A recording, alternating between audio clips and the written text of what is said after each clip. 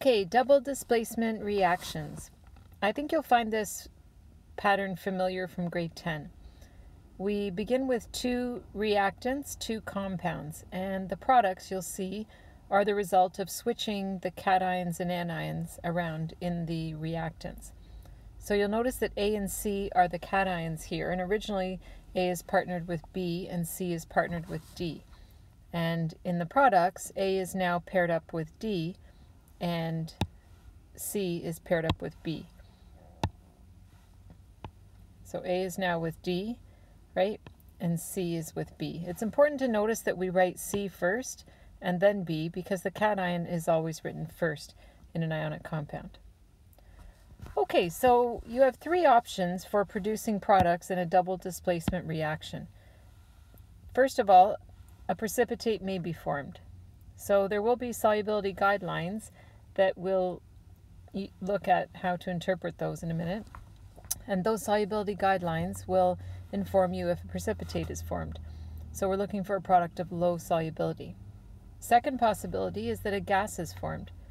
Very specifically, look for H2S gas, or look for the formation of ammonium hydroxide, carbonic acid, or sulfurous acid. So in our double displacement lesson, we indicated the decomposition of these substances to produce a gas and water. So pause the video now, see if you can recall those, and fill in the products of these decomposition reactions. Okay, so hopefully you recalled the production of ammonia, CO2, and SO2 along with water. So I'll show you how double displacement then triggers a product that decomposes to produce one of these gases. And then part C, a third option for a double displacement reaction occurring is if a new molecular compound is formed. And we'll commonly see that with neutralization reactions where water is formed. Just a refresher on that pattern, that an acid and base combine to form a salt and water. Okay, so for part A there, it became important to be able to predict the solubility of ionic compounds in water. So this table is part of your test reference sheet. It's on the back side. It is not the activity series of metals. These are called solubility guidelines. So it's really important that you understand this table. So let's take a look at the structure. There are three columns up here: solubility, the ion, and then there are some exceptions. So I'd like to point out under the solubility column, there really are two choices. You either have compounds that are very soluble or compounds that are slightly soluble. So here's where your precipitates exist. If it's slightly soluble, we use the subscript S for solid. If they're very soluble, then that means that the ionic compound dissolves in water. So typically, what's showing up in the column of the ion here matches the solubility rule. There are a few exceptions, and that's what's listed in the third column. So we're going to now use these solubility guidelines to assign either S or AQ to these 12 questions below. So I've listed the ionic compound, and now we're going to go through and use the table to figure it out. So for part A, silver nitrate, AgNO3. We look for typically the negative ion, and here we see the nitrate right away. So the nitrate ion is in the top half of the table where we see aqueous. So that means that compounds including a nitrate ion are usually soluble. Are there any exceptions? Oh, no, there are not. Therefore, we can put AQ beside silver nitrate. So what we've learned is that silver nitrate is very soluble in water. Now let's try part B, silver chloride. Now we're looking for the chloride ion. So as we scan down here, hopefully this name, halide, makes you think of halogens or the negative ions formed from the halogens. So we're thinking fluoride, chloride, bromide, iodide. So that means we're at the right row here for halides. This includes chloride. So typically the chloride compounds do dissolve in water. They're aqueous. Now we've got it paired in part B with silver. So as we scan across here, oops, we realize the silver ion is here. So actually silver chloride is going to be an exception to this rule. So if it's an exception, right, if it's an exception up here, that means a precipitate's forming. And so we can put silver chloride with a solid. If you think you're getting the hang of this, then try them all and check in with me, but I'm going to do a few more to help out if you're still finding it tricky. Potassium sulfate. Okay, so now we're looking down the ion column, right, for the sulfates. Usually you're looking for the negative ion. Now I see the sulfate here, and I see that sulfates then in the top half of the table are typically aqueous. So I look over to the right to see if potassium is an exception, and I don't see potassium there. In fact, the only place I do see potassium is right here, and they're saying that any compound with sodium or potassium ions, right, will always be aqueous. There are no exceptions. So that's a really useful trick to notice. We saw in the first example that nitrates are always soluble, so as soon as you see a compound that has nitrate in it, you can write aqueous. And now we're seeing that as soon as you see a compound that has potassium or sodium up front, that it will always be aqueous. And it's consistent with the sulfate rule that we just looked at. Okay, calcium sulfate. So again, we're looking down here, we see the sulfate, typically aqueous, and then we check for the exceptions and notice that calcium is there. That means calcium with sulfate is an exception to this rule. Therefore, not aqueous, but a solid precipitate.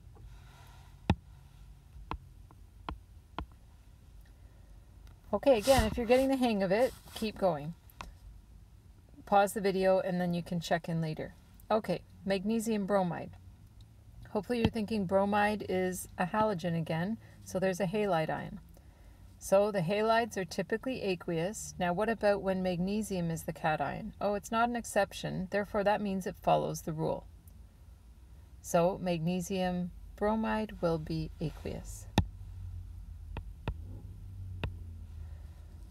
Part F, ammonium hydroxide. So we look down here and we find the ammonium. Oh, ammonium, without exception, is always aqueous. And so that's a quick clue for us to jot AQ here. Okay, part G, sodium acetate. So now I'm looking down here and I see the acetate. I also see sodium. Acetate is showing me always aqueous except with silver. So right now it's with sodium, so that supports aqueous. And sodium compounds are always aqueous, no exceptions.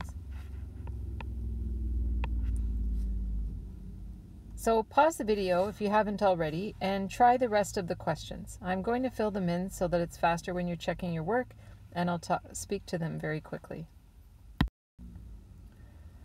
Okay, copper 2 sulfate. Checking out the sulfate here, we realize they're usually aqueous except with the copper 2 ion. So as I scan here, I realize it's not an exception and therefore aqueous.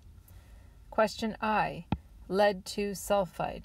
So I look up the sulfide here, find it in the precipitate section. Okay, now that means it's typically sulfides are solids, except with group 1 and 2 ions and ammonium. Okay, so lead is not that, so lead 2 sulfide will be a precipitate. Question J, lithium carbonate. I find the carbonate right here. It's in the bottom half of the table. Carbonates usually form precipitates. And so I check and see if there's an exception, except with group 1 ions and ammonium. Oh, lithium is a group 1 ion. Therefore, it's going to be the exception to this rule. So the exception to the rule, since the rule is solid, the exception down here is aqueous. Okay, zinc carbonate. So now I find the carbonate here, realize they're usually precipitates. Is zinc an exception? No, therefore we follow the rule. Zinc carbonate, solid. And the last one here, calcium hydroxide. I check out the hydroxide and realize they're usually precipitates, except, oh, it includes calcium, that's an exception, therefore calcium hydroxide is aqueous. Okay, so now we're going to be using those solubility guidelines in order to decide if a precipitate is formed. So in figuring out the products of a double displacement reaction, I suggest you undo the reactants, the compounds into the ions that they were formed from. So the silver ion and the nitrate ion made up silver nitrate. The sodium ion and the chloride ion made up silver nitrate. So now we're going to switch partners. So now the silver ion is going to be with the chloride ion, and the sodium ion is going to be with the nitrate ion. So the idea here is that everything I wrote in red is rough work. But I do recommend you show it. It's going to help initially, and then later when we do total ionic and net ionic equations, I think you'll find them easier because you're in the habit of doing that. So we cross charges down, and over here we see AgCl. Cross charges down, and over here we have NaNO3. Now we can check the solubility guidelines. So you'll need to go back and look at the solubility guidelines on your test reference sheet on the back side of the periodic table. Hopefully you see that silver chloride is a solid, and anytime you see sodium in a compound or nitrate, you can anticipate aqueous. But check the rules if you doubt me there. Okay, last step is to balance. As we check the silver ion, we see that there's, one here and one over here. There's one sodium and one sodium. There's one chloride and one chloride. And there's one package of nitrate and one package of nitrate. And so everything's balanced, and that's all we need to do there. Okay, part B. Again, we are undoing these compounds to think of the ions that they came from. So the sodium ion and the sulfate ion, the magnesium ion and the chloride ion. Where am I getting these charges from? Well, I'm looking at the periodic table and finding out what group they're in. These formulas have been formed from those ions, and if you check crossing down, you'll see that that's the case. So now the sodium ion is going to pair up with the chloride ion, and the magnesium ion is going to pair up with the sulfate ion. So again, that's rough work. Now we're crossing down charges. So we form NaCl here, and when we cross these 2's down, those 2's will end up reducing, so we'll finish with MgSO4. And now we can check the solubility guidelines. So any compound that has sodium in the front is definitely going to be aqueous. And when you check out magnesium sulfate, you'll notice that the sulfate compounds are usually aqueous, and in fact magnesium is not an exception, so this is actually aqueous. So look what happened here. In example A, we formed a precipitate of silver chloride, as well as an aqueous solution. So a reaction happens here because a precipitate is formed. Look what happened in example B. We had an aqueous product here and an aqueous product here. And so the idea is that no precipitate is being formed. So we have to ask ourselves, is a gas being formed? Well, that's the only way that a gas could be formed, I'll just back right up here, is if one of ammonium hydroxide, carbonic acid, or sulfurous acid are the products of the double displacement. Because if one of these is produced, even though it's aqueous, it will rapidly decompose and produce a gas plus water.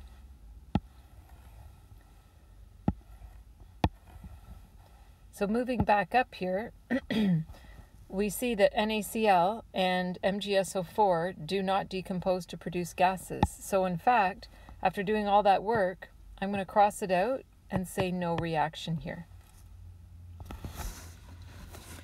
Okay, let's try the next one. So why don't you write the products yourself?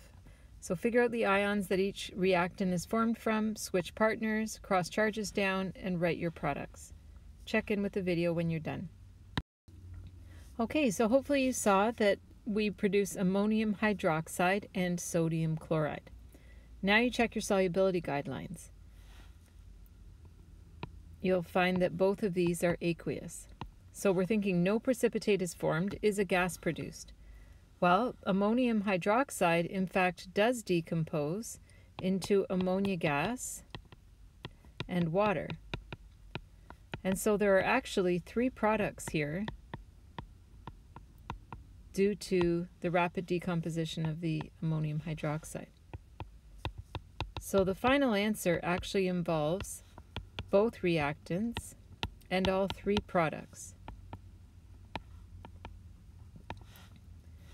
So it's important to balance this equation also. And just a little trick for you, I recommend balancing it at the double displacement stage, and then any coefficient that ends up here, you would just transfer down into this spot and this spot. So it turns out that everything's 1 to 1 here, and so I'm just going to leave the coefficients blank and understood to be 1s. Okay, so how about example D? Undo the compounds of the reactants, switch partners, write your products, check the solubility guidelines, and see if a reaction occurs. Okay, so hopefully you came up with NaCl and H2S. You'll notice on the solubility guidelines that sodium chloride is aqueous. H2S, now be careful here, that hopefully triggers back to your lesson if you just look up ahead in your notes where you wrote for part B how a gas can be produced. H2S is actually a gas. So this reaction actually produces a gas that smells like rotten eggs. So hydrogen sulfide is not a pleasant odor, and it's easily detectable when it's being produced. Okay, last example here for part E. So go ahead, undo the compounds to see what ions were used to form the reactants, switch partners, cross down to charges to write your formulas of the products, check solubility guidelines, and decide whether a reaction is occurring. Okay, so you'll notice we have the H positive ion and the sulfate ion from H2SO4, the K positive and hydroxide ion from KOH.